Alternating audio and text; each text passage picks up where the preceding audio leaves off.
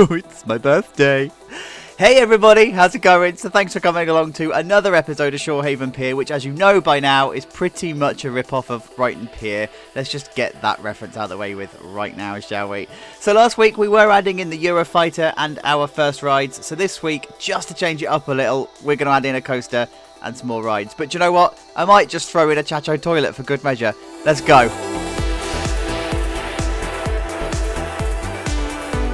Oh, you guys, have I told you it's my birthday yet? I'm so excited I could quote lines from 50 Cent, but I'm not old enough to know who he is. And I'm definitely not finding new grey hairs every single day, that's for sure. But hey, let's move on swiftly from that and talk about what's in front of us. It's the Vekoma Whirlwind, and this was suggested by a couple of people actually to put on to the pier. And it's the perfect fit for the type of pier that we're going for. There used to be one on Clacton Pier. I believe it's now over in Buenos Aires. So they've got the pleasure of this coaster now. And it also means, by the way, that we get to go and rip off someone else's pier. And I'm alright with that. But yeah, it's the perfect coaster for this pier. It's compact, it's thrilling. It's got a pretty decent throughput as well, actually. Even though it doesn't seem to be attracting riders at the moment, I'm sure it will. Later on, it's fine. So what you do is you come from this station here, you go into this really, really long, drawn out lift hill, and then you come into this curve around here, and it continues round into a corkscrew. Then you go into an overbanked turn here, it continues into another corkscrew, into another overbanked turn, and into the brake run. It's beautifully simple, and I had no idea that this coaster even existed as a type until someone suggested it. So I'm loving the suggestions, by the way. Some of them are out there, let's be honest. I mean, some of you might need to rein in your expectations. You are dealing with a Victorian structure that's been up for 200 years. You're not going to get a Giga, you're not going to get an SLC, and you're also not going to get a Woody on this kind of pier. The structure is just not strong enough, and dealing with British winter, and I mean, I know the Americans, you guys have got to deal with hurricanes and stuff, but British winter and big coasters on piers do not go well together. So elsewhere on the pier, I've started to sort of flesh out how I want this pier to go. So I've moved some of the rides around here. I do have plans for the bits in here. So there's going to be a log flume. I do want to put a third coaster in here, but I don't know what that coaster is going to be just yet. You can probably guess, but I need to decide what's going to go and where it's going to go, so that's fine. I definitely wanted to have a drop tower. There's a drop tower that stood on a travelling fair that travels around, obviously. It's a travelling fair, so it's kind of clue in the title, really. That I wanted to put on the end of the pier. So you would get a travelling drop tower onto a pier, but we need to talk about that in a later episode because there are some things that you need to consider, especially when it comes to the wind and the weather and whatever. And then down this way, as I said, I've just started to kit out where I want everything on the pier, but this is our area of focus for this episode. You will see that I've added in some rides. So the Waltzer I can't take any credit for. I have already got that as a blueprint. I used it in Fundy Fun Sport and I'm using it again on this pier because it is so awesome. Just look at it. Yes, like it's just the perfect ride. And I just couldn't do better myself, so I thought I'm gonna reuse it. So credit where it is due. Unfortunately, my memory does not serve me very well. I don't remember who it was originally. I will find out and put it in the comments. But thank you for this. This is awesome. And then we've also got our whirly rig. So of course you're gonna have a whirly rig. Why would you not have a whirly rig? It's on there. I wanted it to be a little bit further down the pier, but actually I decided that I was gonna put it here because I had a bit of space to fill. Surprising actually how much space you do actually have in this area. And then we've got ourselves two flat rides that are really close together. Now you're probably sitting there thinking, well, this isn't very realistic. Well, actually yes it is. Brighton Pier, yeah, we're going back to Brighton, so let's deal with it. So Brighton Pier has a Zamperla air race and it's stuck right in the middle of the thoroughfare. Like it's almost like they've just gone, let's put this ride on the pier because we've got space to put it. It's in the way. It's garish, it's like proper full on there. And this is what I wanted with the Insanity. The actual air race that we've got in the game is far too big for what we wanted to achieve on the pier. I mean, it would take up literally this space in the middle. We couldn't squeeze it in like we have here. So this is what I have done with the Insanity. I wanted it to be impending. I wanted it to be plopped there because that's where they've got space, and I also wanted it to be raised up so that we can do a bit of decorating job on it. And the pad on the Insanity is actually small enough to be usable, so we're good to go. I'm happy with that. So that's why that's there. And then the afterburner this, I don't know how I'm going to deal with the pad on this, because look, it's just ridiculous. I'll find a way. I always do, but it's got the clearance here, and what I'm thinking is I can't stop the guests exiting from these stairs, but they exit halfway down. So I'm thinking if I were to put some Harris fencing in along here and along here, you might then have a bit of a gap for people to come into this area, or they might use it as storage.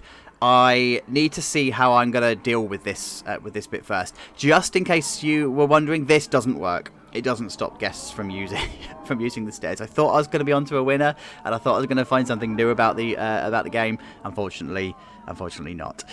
So they are still going to use these stairs, and that's okay. Like I say, let's not fight with the game. It is what it is. Like, you know, it's just like these path curbs. I'm trying desperately to ignore them. I know there's going to be stuff that I'm going to be able to do to hide them and to make like sense of them, but right now it's really, really upsetting the purist in me. Because it looks awful. Watch this space. We'll make it make sense. And then, of course, we have the return of the Chacho toilets. So nobody's pointed out that we've got no toilets on the pier. By the way, we do. They're in here, but I didn't point them out in the last episode. So yeah, we've got toilets, and it's about time. But they're not used as much as I thought they were going to be. So I'm going to kit these out. They're going to be proper toilets, and they're going to be in the style of the rest of the pier as well. So that makes only perfect sense. And then we've got these bungee jumpers. So I use these in Fundy Fun Spot. I also use them in Dismayland as well. And it just makes sense to have these here. They are perfect space fillers. I need to do the barriers and stuff to stop guests walking through, and I need to put Harris fencing and decoration and what around here. But yeah, this was just like a space that I didn't want to put a ride, but I wanted something here. I could have put like a mini arcade or whatever, but no, it feels okay to have this here. So that's where we are sat at the moment. I need to go off and do some more work, and I'll see you in a mo. Alright then, you guys, it's the middle part of the video. You know what that means. I'm going to show you something that's not finished. It's going to be a complete mess. You guys are going to skip to the next bit of the video so you can see what it looks like when it's all done, and everything's going to be okay. We're all going to live happily ever after, because that's what we do around here. I'm actually quite enjoying doing this birthday stuff though. Did I mention it's my birthday? Like, this idea of doing a small episode has meant that I focus my attentions on this area, and I'm loving it. So let's start over here with our coaster. You'll spot that the colours have changed. It's now purple and white. We've now got some supports. Turns out there was one on the workshop actually that gave me some inspiration for support. So what I've done is I've actually used that as inspiration. So if I remember, I'll put a link to the actual workshop item in the description. If not, then search for Vekoma Whirlwind and you'll find it. It's actually perfect. And it turns out that ours were pretty much the same scale as each other, so the supports fitted in quite nicely. I don't know whether that's a good or a bad thing. But if you have a look at the Clacton Pier one, the support structure on that was really, really dense and really immense. I'm not going to go to that extreme because the pictures that are available on Google aren't good enough to be able to piece together the structure. So what I've done is I've pieced together the best as I can with other models, you know, like permanent structures and stuff. So that's what we've got here. Lots of supports going on here, and the bracing that would be on the pier and stuff. So this is pretty much how it would be. I've done this fencing style, so this is nice and simple. It's just the girder and the big fences turned into each other, and then this is the station. So these are the pictures I took of the Wild Mouse station. I wanted something very, very similar feeling, but I didn't want it to feel janky and shack-like, so I wanted it to be a bit more put together, and a bit more like a bit more of a structure, a bit more permanent. So this is what I've done here. I have made it into a zigzag roof. It's going to be an absolute nightmare for see, there's the mess, there it is. So I did promise you a mess. So this is going to be a bit of a nightmare for drainage, but it's actually going to be okay. It's all going to be fine. It'll work out in the wash. But yeah, we've got this zigzag and all of the lights and stuff going on here. It's a bit more permanent in nature for the actual station itself. Then inside here, we've got all of the tread plates going on. So because they would essentially be some kind of a travelling version of a coaster, so it would all be tread plated. It wouldn't be plumbed into the ground, so you wouldn't have concrete and stuff as such. So it's all tread plated. Detailing stuff needs to be done in here, so I still need to do all the Theme Maker's Toolkit pass and whatever. The back end, just like the Eurofighter we did, is the maintenance area. It's hidden kind of from guest view, but not from the brake run, because obviously you just can't do it. So, but it's fine. This is all you'd need. Just a bit of cluttering is going to be needed in this area, so it's all good. This is the front end, and this is the queue. So again, this is very similar to the Wild Mouse queue setup. I just wanted this to be nice and simple, you know, where they walk up the tread plate stairs and then just along the top. It doesn't have to be a long queue because this has got quite a good throughput. So this would actually deal with quite the number of guests that would be on the pier, so we're all good. It doesn't have to be like the Eurofighter, which is longer. Whirly rig, nothing really much has happened here. I've just put some stuff going in, like, you know, fences and whatever, signs and whatever are needed on this bit. But this is still where I'm fighting with my inner purist because I'm hating these curbs. I did have the opportunity to think whilst I was away for work about what I was going to do about this, because I was like, oh, there's got to be a workaround. There's got to be something I can do, and I thought, I bet I could use terrain. I'll talk about that shortly, because you can't. It's the short answer. Then we come over to the Insanity, and I wanted this to feel like a little bit of a travelling ride, and the Fabry versions of the travelling rides are relatively bland, actually. They don't really have much going to them. They are literally just the pad and some kind of a front queue and sometimes a backboard, but not always a backboard. So I kind of wanted to get that feeling going on here. I need to put some more signs and stuff up, right? I need to put a little bit more decoration on this, but this is kind of almost done. This in front of here, by the way, is another billboard with a repeating texture image. You can just find this on Google. I think I googled graffiti repeating texture and found this one. So it works perfectly for this ride, actually. Actually the colour schemes and whatever are spot on for this. I love it. I love it. Over on the waltzers, you've seen this one before. As I said in the very first update at the beginning of the episode, this was actually used in Funds, but no, it wasn't. It was Dismayland. So this was used in Dismayland as a blueprint, and all I've done here is just put some Harris fencing around the front here, and then just cut off this front bit. But in Brighton, there is no queue. You just sort of wait out the front here, and you just get on the ride as soon as it's done. It doesn't actually ever get a queue, so it's cool. And then we come over to the Claw, to the KMG Afterburn. So this was a bit of a nightmare to pull together. I've decided to do some kind of custom supporting, but not totally custom, and I had bigger, grander plans for this, and I had a back plate sorted, and it was looking more like a travelling version, you know, like where you had the ramp and stuff in the front here with all of the gates and whatever. And then I had a chat with some people that I used to know from my previous life, and they said that they wouldn't have a back plate because of the wind on the pier, for the same reason that you wouldn't have a wooden coaster. The structure of it becomes just one massive wall for the wind to hit, and then it just becomes a sail, and then it just gets damage, and it's open to the elements, etc, etc. So for the same reason you wouldn't have a wooden coaster, because the structure is just a solid structure like a wall, you wouldn't have a back plate here. So that kind of got rid of the back plate. And then they said they would actually then strip down most of the travelling fair stuff for the reason of corrosion. You can't see corrosion easily if you cover things with fascias. So they try and expose intentionally as much as they possibly can of the ride, and that would apply in this instance. So all of that front stuff, you know, with the ramps and the fences and the raised up bits and all of the back plates and the lights and everything, it all gets stripped away.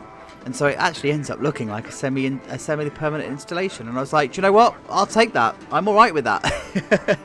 It means I've got to do less work. But what that does mean is it does start to look a bit crap, because you end up with this kind of setup, and it looks a little bit unfinished. It still needs a few signs and still needs a little bit of touching up, like around the edges and stuff. But you know, it is what it is.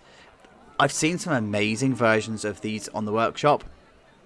Oh, you just wouldn't find them on this pier, and it's really frustrating because I really wanted to do something like that. A similar reason to this one, actually, as to why you choose this, because there's just not a lot going on for it, right? So yeah, it is what it is. And then look, Chacho toilets are back. Of course they are. So these are like proper Victorian toilets. I mean, well, that's a wall to start with. I did promise you a mess, right? So it's fine.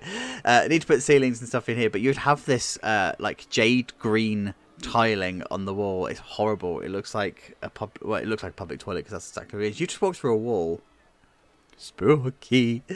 But of course you've got the toilets, so I always put the toilet cubicle doors and stuff in just to make it look real, really as realistic as possible. Need to just do the detailing and stuff in here, so you know, posters and all of the usual stuff you find in, you know, vending machine and stuff like that. So you've got male and female toilets, so I just need to kit the outside of this. And then the outside is a carbon copy of the side of the ballroom wall, just edited slightly for the top here, and having that exposed green brick, just for a slight variation, just to give it enough to be different, but feeling similar and familiar. And then you've got the Bombora sign in the background. I love it. So yeah, so you've got just this stuff going on in the front here, and then the Victorian doors and whatever. These would actually have been toilets in the Victorian days too. So it's not like these would have been some kind of sitting room or whatever that has been converted. These would have been the toilets, and they wouldn't have changed much from the Victorian days. That's why you've got the jade green, because that would have been in fashion back then. So I'm going to put the ceiling on there, put the roof on, and I'll show you that later on. Now let's talk about this Purist fight. So there was a way that I thought that I could get away with this, and I got quite far in with the whole process. By the way, there is a way that if you take your flatten tool, put it to as 100%, and bring your size right down, choose the height that you want it, click, and then drag it out really quickly. What you end up doing is raising the terrain. No surprise there, right? That's going to be a pretty crappy tutorial for you. But what this because you know that already. But now that you've got this little dump that you can use, you can now flatten it out, right? And you might now be seeing where I'm going with this, because I can flatten it out this way, and because it's a voxel terrain editor, I've got this underneath here. And I thought, oh, I now may have the ability to be able to put paths and rides and stuff on here and be able to hide the curb. No, unfortunately not. This is not thick enough to put rides on. What you end up doing is having, it has to be, I think it's 8 meters, and you flatten it out to 8 meters, and that is what you end up with. It's just too thick. Had I been able to do it with the 2 meters and put the rides on there, I would have lived with the fact that it was poking underneath the gantry here, and that you could see it, because most of your attention is focused on here, right? And most of your attention is focused on the fact that the curbs are there, and it just looks a bit crappy and a bit shoddy, and you're in a Purist fight. And if you could get away with having it on terrain, then you can lose the curbs. But I'm not happy to trade that off. That's too much of a trade-off for me. So I just wanted to sort of fill you in on that thought process as to why I'm actually still going to fight my inner Purist, but this is better than the alternative. Anyway, I'm going to carry on doing this. I'll see you in a minute. Alright then, you guys, just like that, we are done. And I've not said this in a while, but this turned out way better than I thought it was going to. These 2 flat rides were giving me a little bit of anxiety. They just didn't feel right. And given that the inner Purist is fighting with me anyway, the idea of this pier is it has to feel right rather than be ultra realistic. I mean, we're fighting with trees in the background when it's supposed to be sea, so you know what I mean. But a little bit of tweaking, a little bit of touching up, and a little bit of Theme Maker's Toolkit, and everything has worked out perfectly. So you can see in the background, our coaster has a name. Infinite Coasters, thank you so much for your name. You are the vote winner this week. So Sea Viper is the official name, and actually it works out quite nicely because it is a Viper of the sea, right? So seems only fitting that we start here with the detailing work. So the actual inside ride area, just like we did for the Eurofighter, has been kept completely blank, completely free of anything other than just a bit of maintenance stuff. Otherwise, the ride area wouldn't contain any kind of population or any kind of ecosystem. It is what it is. But the station is where most of the work has happened. So the first thing you'll notice, probably, well, maybe not the first thing, but the first thing I would notice, because I'm a weirdo, are the tread plates, warning signs along here for the actual pillars themselves. Now, they are actually in the guest view. They are in the guest way, so they do need to have some kind of warning signs to say, no, please don't walk into me, because, you know, it's going to hurt if you do. So that's what I've put in here. But the final detailing and whatever has all been done. So we've got all of the consoles. We've got The electric units, we've got all of the tread plates along here, so I've actually put those warning tread plates along each side, just kitted it all out. We've got a roof, so I've put the roof on. Of course I've put the roof on. It's not Desk B, I'm afraid. I know that some of you are really wanting the return of Desk B. I mean, it's in here. Desk B is in this pier, but not for this roof. I actually decided to use the Theme Makers Toolkit Square instead, because it's a little bit friendlier on the piece count. So the sign on the front, I haven't made this animated. I didn't want to overdo it. So obviously you've got Bombora over here who has an animated sign, but it's the same font. I didn't want to overdo it, so I've just kept it as the yellow and blue. And then you've actually got the animations on the lights here. I did have strip lighting. There's a neon that you can download from the Theme Makers Toolkit workshop. I did have the neon along here, and it was animated, but it was just too much. So what I settled for instead was just a little bit of decoration. I think I said in the last episode these came from a normal pack. They don't. It's Theme Makers Toolkit. And it's like a Victorian window that you place on top of glass, and it makes it look like it's leaded glass. So that's what it is. Anyway, I've just thrown a couple of bits of theming around. Now, nothing on this pier would be themed, right? So don't get excited. We're not going to be doing themed areas, with exception of the track ride. That's going to need to be themed to something, but there is no theme. But what I have done is I've just put some pirate stuff around here, and it actually works out quite nicely. I've let more guests into the park, by the way, because I wanted to see how the pier behaved under stress. So I've allowed 2,500 guests into this, so this is why we've now got a queue and stuff here. So, and I like it. It's good. This is how I wanted it to be. So over to Whirly Rig. Nothing really much has happened here. Just the usual compliance signs and whatever. But what I've done around the back here is I've actually put some picnic benches in the attempt of hiding the curbs and stuff. So this works out quite nicely actually, because it's quite a cool little shaded area. And then in the front here, we've just got some grabber units, and we've got some games units and stuff that you could play on. And again, it just sort of encloses the area a little bit. We've got the waltzers, so they're now actually being used. I didn't realise that I had deleted the animations, and it was only playing one animation. Good start. So I've changed that. We've now actually got guests riding it.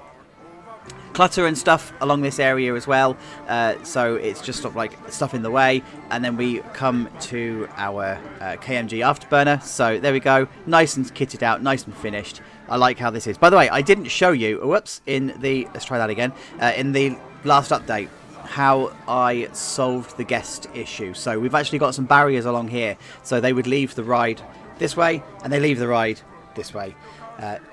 Excuse me. So that's what we're going to do there. So that solved that problem, solved that issue, and then all I've done is I've just put a barrier and stuff along here as well. And then we have our Insanity ride.